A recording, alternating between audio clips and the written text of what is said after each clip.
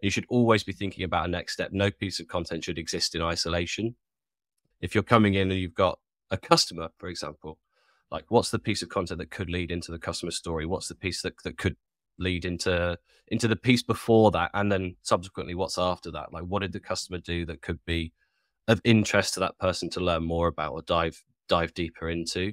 And that's some of that just kind of walking through that with clients and expanding on that.